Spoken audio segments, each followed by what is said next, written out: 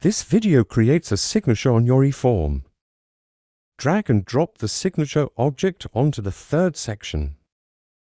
The signature object consists of a label and the sign pad. You can resize the sign pad to fit your requirement. Let's change the label to sign here. Click the configuration icon to show the properties window. Change the object ID to signature. I want the eForm to display the signer's full name and date of signing. So I check the Display Signer Name and Display Signing Date Time options.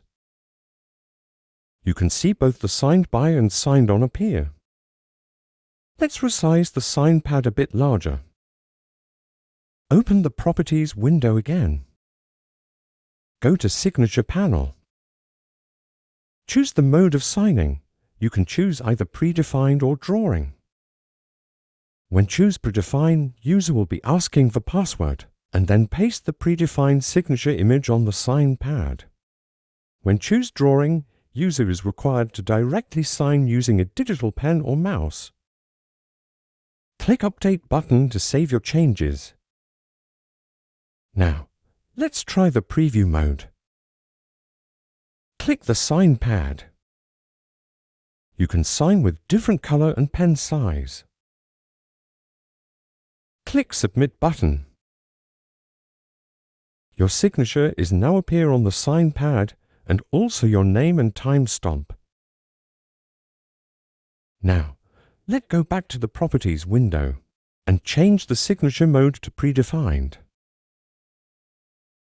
When user clicks the sign pad, system will ask for user account password. The predefined signature file will load to the sign pad. You can predefine your signature file from System Setup. Then choose My Account. Click the signature area to bring up the signature window. There are 3 types of predefined signature: drawing, typing text, and image upload.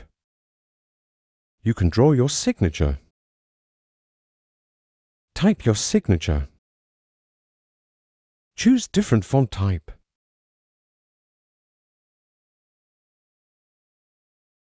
And finally upload your image file.